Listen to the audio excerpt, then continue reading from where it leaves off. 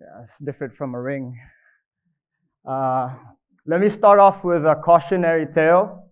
I'm sure you guys have all heard of. The person that tries to catch multiple rabbits catches neither.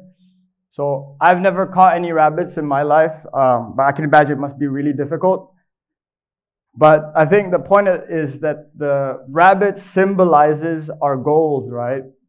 So to achieve our goals, we have to focus our efforts. And if we spread ourselves out too thin, we are all guilty of that. We think we can achieve a lot more. I mean, it's good to have ambition, but sometimes we spread ourselves out too thin that we end up not achieving our goals or end up with a poor performance.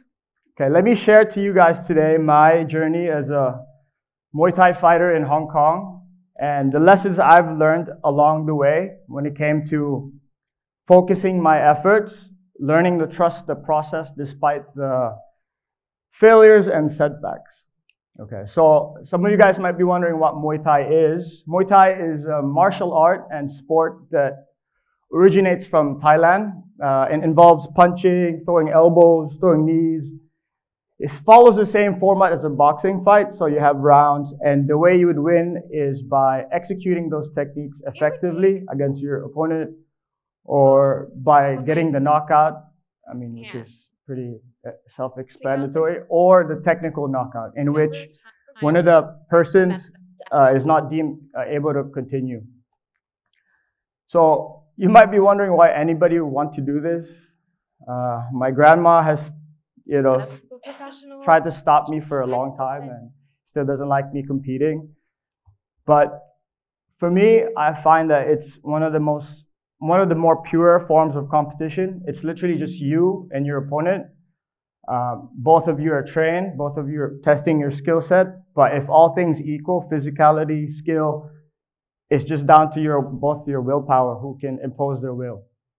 And what it means to me is that when you're in the ring and you put yourself in that kind of uncomfortable situation, you really figure out what you're made of and what you are. You get to truly find out who you are. So a bit crazy, I know. You might be wondering how I got into Muay Thai. I was always big into video games. One day, a friend and I were playing Fight Night on the PlayStation. I don't know if any of you guys know that. We both assumed it was pretty straightforward. So long story short, I ended up training at a gym. And the instructor was like, hey, come over here. It's time for you to hit the mitts for 2 minutes. And I didn't say this, but I was like, 2 minutes is so short, like such a short time. But that's when my assumptions met reality. So 30 seconds in, I'm like gassed. Like I didn't expect it to be physically demanding that, but I was hooked. I figured out it was for me because I love the competitive nature of it and how physical it is. So fast forward, I ended up at a gym called Versus. It's where I'm still at right now, and this is where I really developed as a fighter and also as a person. This is where I met my coach, my training partners, my friends. These people is almost like my second family. Without them, I wouldn't have probably achieved half the things I've achieved to this day. So I didn't do this alone. But it was around the same time I was in uni, second year, and I also applied for the Hong Kong Championships for the first time. So I was also working part-time at a restaurant in the evenings, training, coaching. You can see where this is going. Too many rabbits. So there's this week where I had my exam week, and at the same time, I had the fight on the weekend. So the way it works is when you compete, let's say I fight at the 54 kilogram bracket, you have to make the weight the day before, so it's fair, right? I mean, the height will vary, but weight-wise, both the fighters are the same. So the whole week I'm dieting, and finally, like on Friday, which was the day of the weigh-in, which was in the evening, I also had an exam that day, so you can see it's not going good. I went to the exam center, dehydrated, hungry.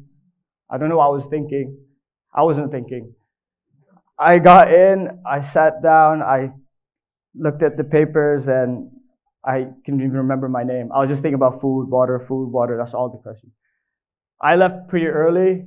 People must have thought, oh my God, he must be really smart. I wasn't very smart. So anyways, I rushed back to the gym to drop some more of the weight. And then we were a bit late to the venue, so we went to the venue. I put on the sweatsuit. It's kind of like a hot jacket, the pants. I ran around the venue, tried to sweat as much of the weight off. And finally went back up, stepped on the scale, no clothes, in front of everybody. I missed weight. So I messed up my exams, I messed up the fight. Then the next day I caught up with my girlfriend then, and things didn't work out. So it was a really tough week, guys. Very, very tough week, I tell you.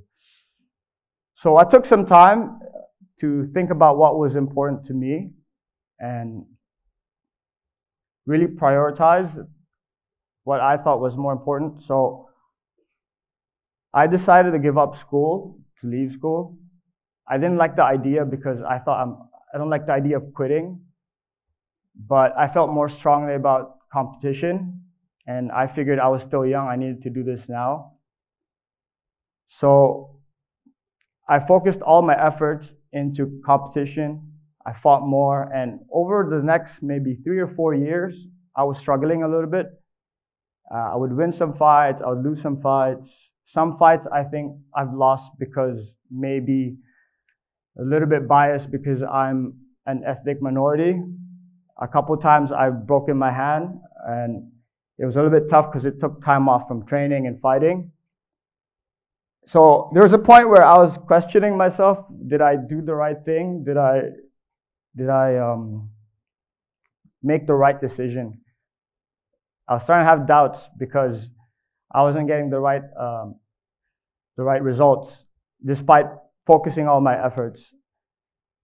Luckily, my luck started to change one year, and I think it was 2017, which was the first year I became the Hong Kong champion, the first non-local Hong Kong champion, which I was very proud. You guys don't have to clap. Then the next few years I defended it. A lot of doors opened up from there, and I felt like that validated all the effort I put in, because it was also tough. Like at home, my grandma would ask, why are you still fighting? Why did you lose? It's like, how do I explain that? And yeah, a lot of doors opened up, making me 3 times Hong Kong champion, and that really cemented my reputation in the local scene, at least, that I was decent, I was good. Then I wanted to take it to the next level, to compete overseas in Thailand, which I did. Then you guys know what happened in 2020. COVID happened, right? So that stopped my competition for a bit, put 2 years back. So I started again last year, was in a good role, then had to stop again because of some neck injury. So I'm better now, so I'm gonna probably start competing again. But as you can see, the journey hasn't been very smooth, okay? And there are moments where I was thinking, I'm not sure if I did the right decision, but I really had to trust the process. So after a decade of competing and fighting, a couple of things I take away. One is that whatever you do, you have to focus your efforts, especially fighting or competition. You have to plan your training, plan your rest. That means missing parties, missing this, focusing yourself on the training. Second is, even if you do that, sometimes you might not even get the right result. And you have to trust the process, right? That's what I'm saying. And even if you do the right things, you might still get the failures, right? And you guys can apply these lessons in anything else in life. It doesn't have to be always about fighting. Be it you start a new business, follow a new passion, change careers. That's your journey. But remember, even if you focus all your efforts into doing so, you might not get the right result in the first place. And you really have to trust the process along the way. Thank you.